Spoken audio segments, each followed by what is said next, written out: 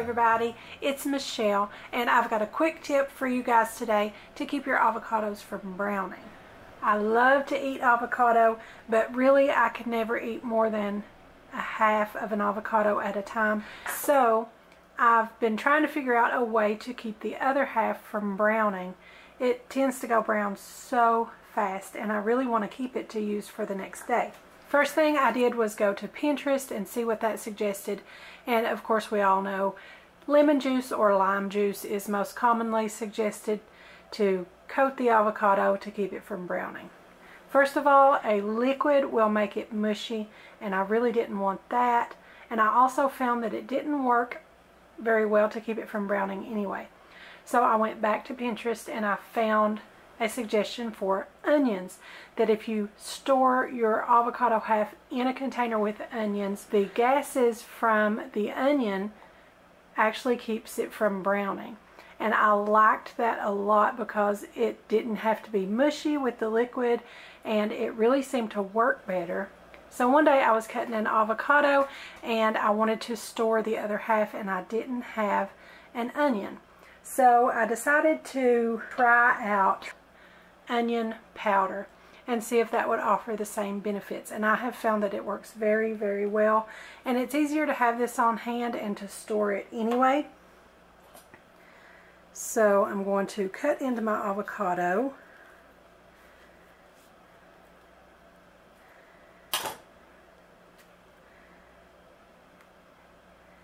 and I'm going to use half of that. Another thing that I read is if you're storing half, you want to store the half with the seed.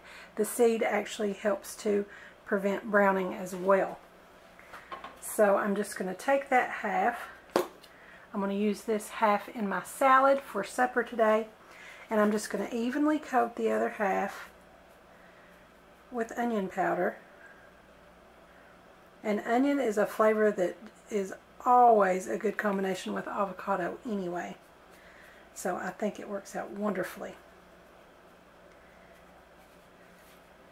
So that's a good coating there, and I'm just going to take some plastic wrap and wrap that up.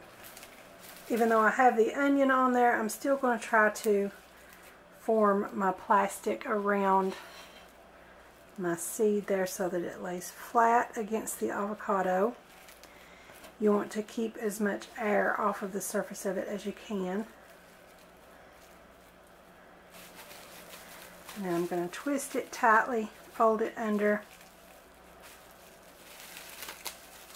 twist the other end tightly, fold that under, and I'm just going to put that into the refrigerator, and we'll check on it tomorrow and see how it did. Okay, it's the next day, about the same time of day, so at least a full 24 hours that this has been in the refrigerator. And I'm going to open it up and show you guys.